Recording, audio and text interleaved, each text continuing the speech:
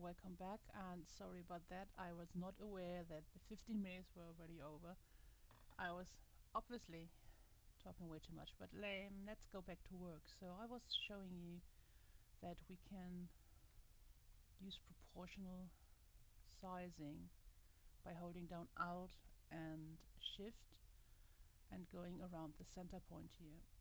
If you move the center point, for example up here, it moves around that. Sometimes I use that when I cover one picture with another and have to align faces, then I use it in the eye here or on the nose or something. But now we use it in the middle.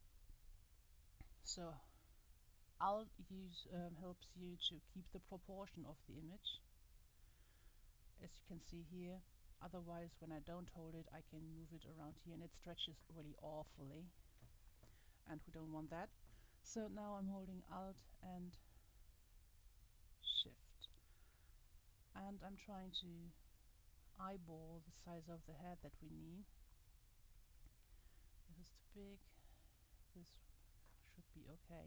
There's a trick that someone posted somewhere, that the distance between the forehead and the chin should be the same between the chin and the chest area, so the middle of the chest. I usually use a stick on my fingers or eyeball it. So holding my fingers right now, what you can't see between the forehead and the chin and the chest, and that should work just fine. Let's move it a bit up to the side here. So see, it cuts off the head, so we would have to move this down a little, which isn't that big of a problem. The head seems a little bit too big right now, so I'm testing every now and then. So as you can see, the collar doesn't fit here.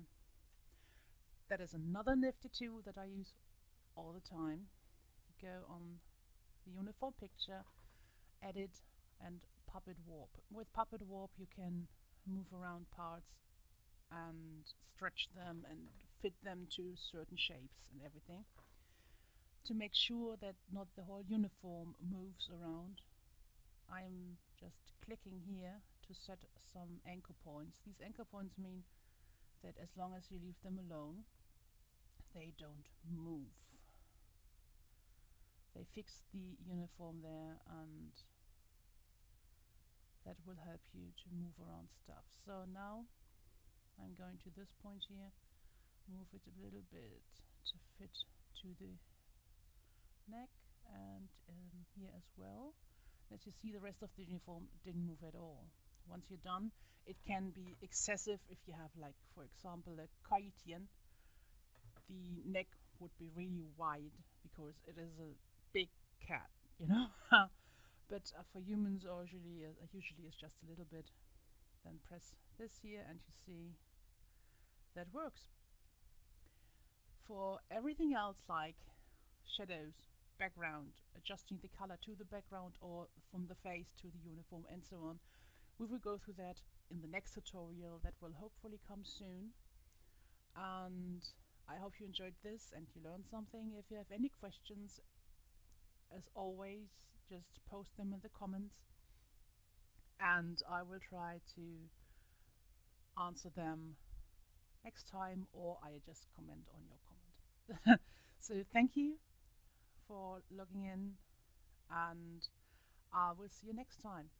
Stay creative, have a great day, bye bye.